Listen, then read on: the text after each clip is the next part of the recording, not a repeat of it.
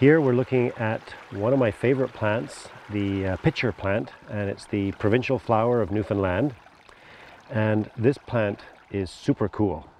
It is carnivorous, and you can see the flower here, and these flowers are actually on every Newfoundland license plate.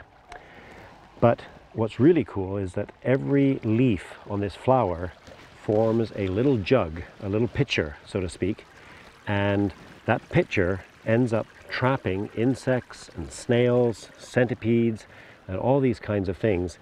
They get into the water that's inside this little pitcher. Once they're in there, they get broken down by the microorganisms that are in the water and eventually get digested by the larvae of midges. So these little tiny flies have their larvae inside.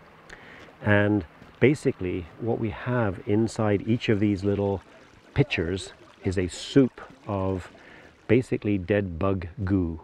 And that dead bug goo eventually forms nutrients for this flower to survive in this really harsh and nutrient poor environment.